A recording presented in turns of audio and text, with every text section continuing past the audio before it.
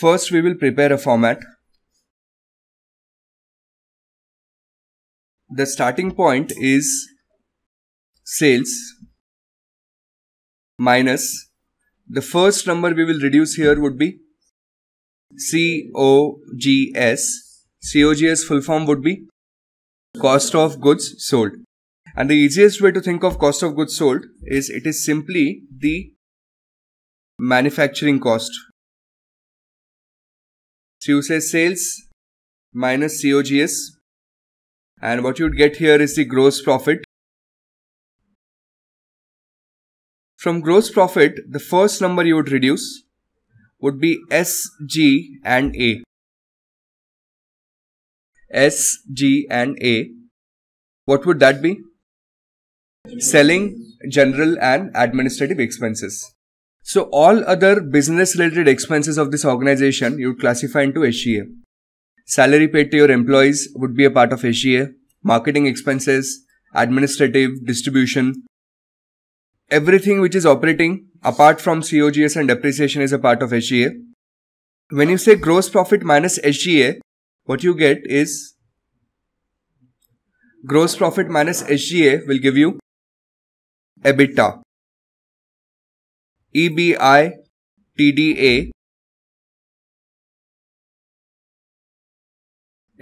SGA full form was selling, general and administrative expenses. EBITDA full form is earnings before interest, tax, depreciation and amortization.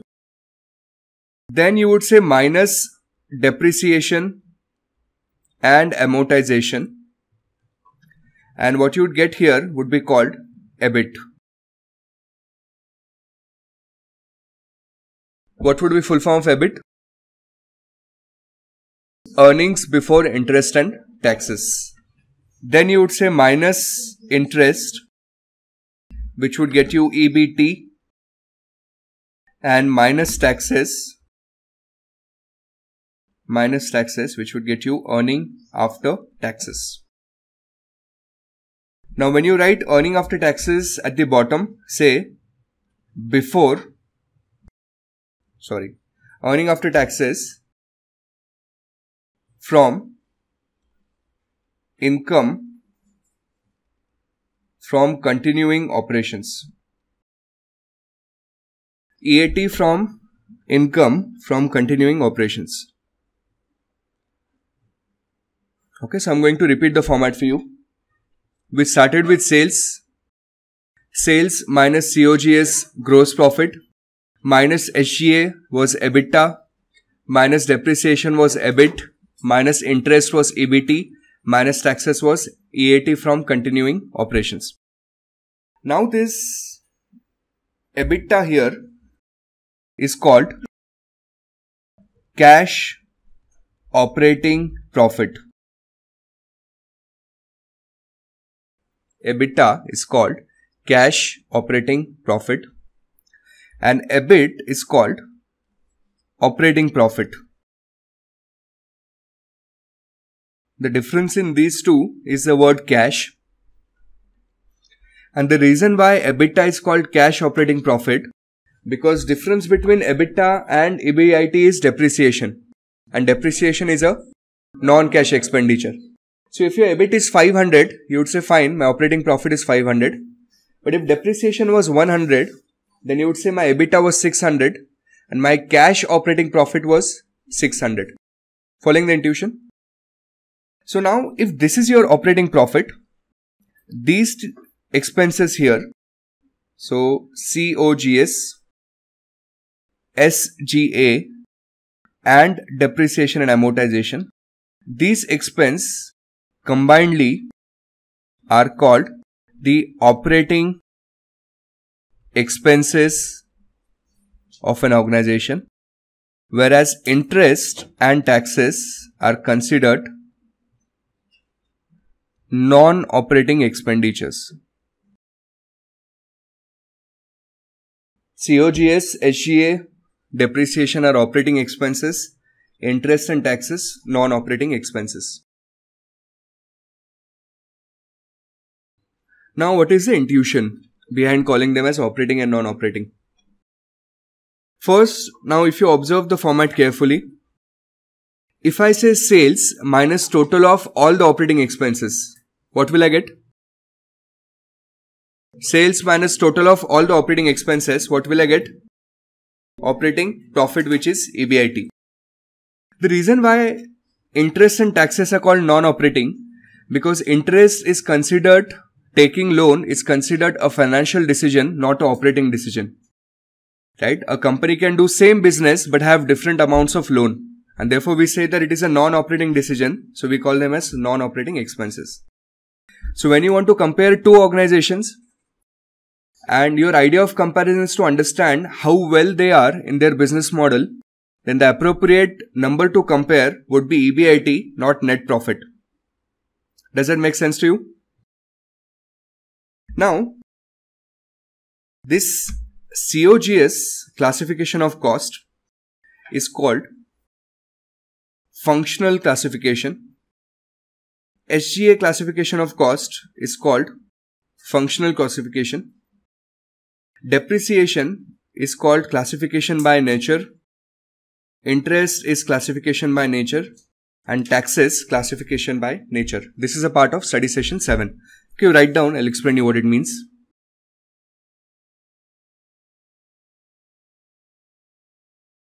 COGS is by function. SGA is by function. Depreciation by nature. Interest by nature. And taxes by nature. See, now there are 10 different ways available for classifying a cost. When we were in corporate finance, we learned we can classify it either as fixed cost or variable cost. Another way of classifying we just saw either operating cost or non-operating cost. An alternate way of classification is cost classified by function or cost classified by nature. The idea is COGS is considered as a manufacturing activity. So since all manufacturing function related expenses are classified here, therefore classified by function.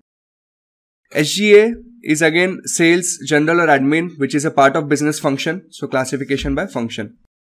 But these expenses you cannot allocate to a specific function in the organization. Therefore we say classified by nature. Okay, so there can be a lousy theory question structured around this. That which of the following costs are classified by function, and then the options would be interest, taxes and SGA, and then your answer would be SGA, of course. Are we fine with this? Now let's take, if you have really remembered the format, we start with sales minus COGS, that will give us gross profit, minus SGA, selling, general and administrative expenses, that will get us EBITDA, minus depreciation, that would get us EBIT, minus interest, that would be EBT, minus taxes, EAT from continuing operations. Now let us think of business model of ITC. Originally a tobacco company, but always extremely sensitive to government policy, especially with respect to policies around tobacco. And therefore, that fear of possibility of government banning tobacco forced them to diversify their business model. Right? So currently, company is operating in multiple business areas. Of course, the popular one is tobacco. What else? Hotels and Fiamma Devils FMCG and paper plus stationery. Classmate notebooks are theirs. Biscuits, let's classify this as confectionery. Right? Sunfeast is their brand. What else? Yes, clothing. So they are in retail. Will's Lifestyle is their business. What else? They are also into IT business. Are they? They also have those e-Chopals.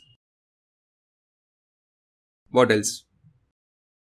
And what they also have is agarbatti business. And one popular joke with them is one product that takes you closer to the God, another product that brings God closer to you. Now, imagine, so in fact, similar story with HUL in India. They haven't diversified their business model, but at one stage they had large number of brands. And then HUL, Hindustan Unilever, Lux, Lifebuoy, these other products. So then they went to a consultant, and what he advises, he said, you people are focusing on too many brands, you need to consolidate. And that was the time when they decided to shut down or sell multiple brands or only focus on few key brands so that they could drive more growth into business. Now, let us say we are XYZ company and we have 3 business models or 3 business units A, B, C. We have decided going forward that C is not to be continued. Okay. So today morning in the board meeting you took a decision that C is to be shut down, and in the afternoon a customer came to you asking products of unit C. Will you say no to him? No. You would say fine, if there is an opportunity to make sales and make profit, why not? So till the time you don't shut down that business, if customers come, you would try to keep on making sales. So the profit that you would be generating from this business, this would be called as income from discontinued operations. Okay, now imagine what is the idea of doing this. Let us say sales of the organization was 1000, 1000 and 1000 in each of the unit. Cost was 500 in each of the unit. So that would get us profit before taxes 500. Let us say a tax rate of 30%. How much? 150. And that would get us profit after tax as 350. Now the organization has to prepare a complete financial statement. That means for the consolidated operations. There are 2 ways of doing it. Let's say first call this as A. Total sales 3000. Total cost 1500. So profit before tax 1500. Taxes 450 and net profit 1050. This is the first way of preparing your consolidated financial statement. Now the problem with this is that when you're preparing financial statement like this, in a way you're misguiding your investors, because what your investor might end up thinking that even next year sales would be 3000, but the reality is that next year you're going to discontinue the operations in unit C and therefore your sales is not going to be 3000, and therefore this would be considered an inappropriate way of presenting your financial statement. So the appropriate way recommended by accounting standards, you will say my total sales 2000. Now you're just considering these 2.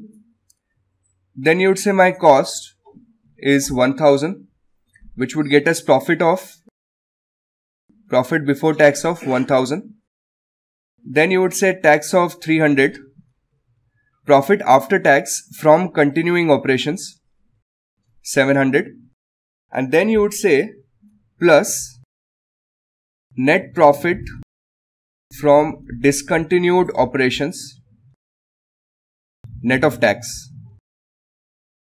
So that number of 350 you would add separately and then you would get the total of 1050. Understood the logic? So that net profit from discontinued operations you would report separately so that investor clearly understands that this would not be repeated next year. So please write down. Should I read out any part for you?